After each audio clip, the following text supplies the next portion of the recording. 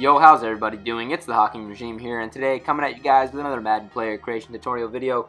Today we're doing Kelly Bryant of the Clemson Tigers, and normally on Mondays we do a high school player or a college freshman. Today doing Kelly Bryant for a couple reasons. First of all, he's a first-year starter for Clemson, and the second reason is because of the fact that Clemson plays today in a college football playoff game on the 1st of January 2018, which is today, against the Alabama Crimson Tide, the #1 seeded Tigers, against the Clemson Tide for the third year in a row in the college football playoff, except this time it'll be in the semifinal and not the actual final. So getting into Kelly Bryant and what he's been able to contribute towards the Clemson Tigers this year, to be honest with you, I wasn't very knowledgeable on what Clemson was going to do post Deshaun Watson. I kind of thought they would fall off, and I was shocked the fact that they didn't. And Kelly Bryant didn't have incredible numbers in terms of passing the football. 13 touchdowns, 6 INTs, over 2,500 passing yards, 67% passing completion percentage, and running the football was very effective, 646 yards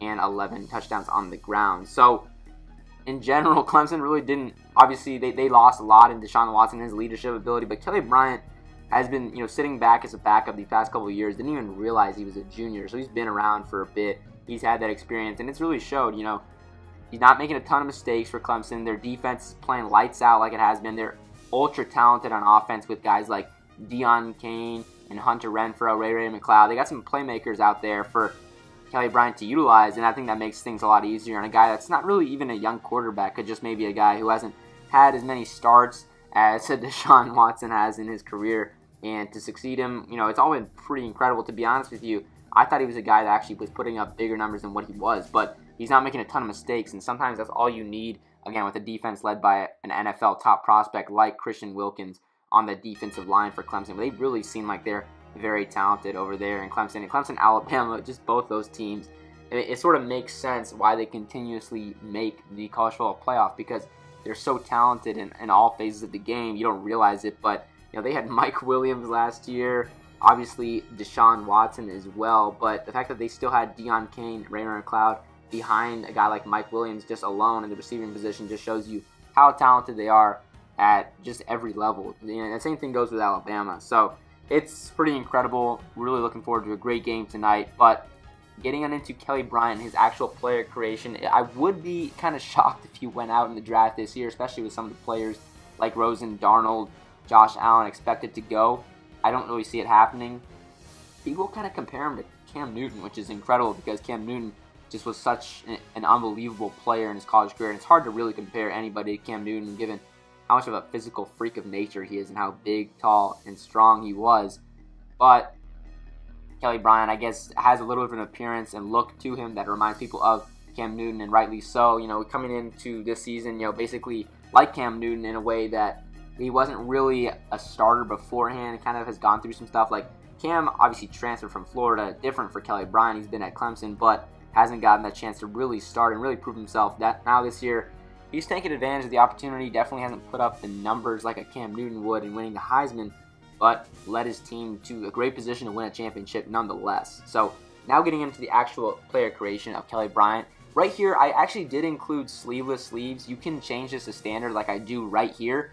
I didn't really think the sleeveless represented him well enough, although you can put it. I don't think it makes that big of a difference. I thought it looked fine without it to me. That's why I kind of just stuck with the standard, but you can do whatever. I do like the fact that thankfully in the game they include those Nike vintage cleats, because that's the only way you can kind of replicate a lot of these college players with the white cleat look, especially a team like Clemson and a guy like Kelly Bryant. I think this actually turned out really well. I liked how it all shaped out to be on screen with the taped wrists. I believe everything else is pretty normal. Basic face mask, clear visor. I don't remember what face I chose, but it looks pretty close to me. The skin tone is always tough to get in game, and they don't have the hair, but you don't see the hair in the helmet, so that's kind of just what I rolled with. And then again, the cleats I feel like really tie it all together. But getting on into the ratings for Kelly Bryant, it's hard to really create ratings for a guy like this, just because I feel like we haven't had a great dose of what he's done in college. But I kind of gave him just medium, okay stats all around across the board. I wasn't going to get him too low because he is a junior and he's probably going to be in the NFL relatively soon if he does continue to play well. And I don't know if he's going to be a starter or anything like that, but if he does make it to the NFL, and you know, he continues to play well. I kind of boost his stats a little bit, to be honest with you. They're in the high 70s, low 80s for passing, which is arguably pretty high, but you know, you're always gonna have some fun with these guys if you play with them in Madden, so you can adjust the ratings as you want, but that's just how I did it, and that actually will be the conclusion of the video. Hopefully you guys enjoyed. Make sure to subscribe to the channel for more Madden player creation tutorial videos, as well as just Madden 18 content in general. Going to be starting up another franchise series relatively soon, along with obviously the one I already have in the 2 old franchise squad that is an offline CFM. But once again, hopefully you guys enjoyed the video, and yep, thanks for watching.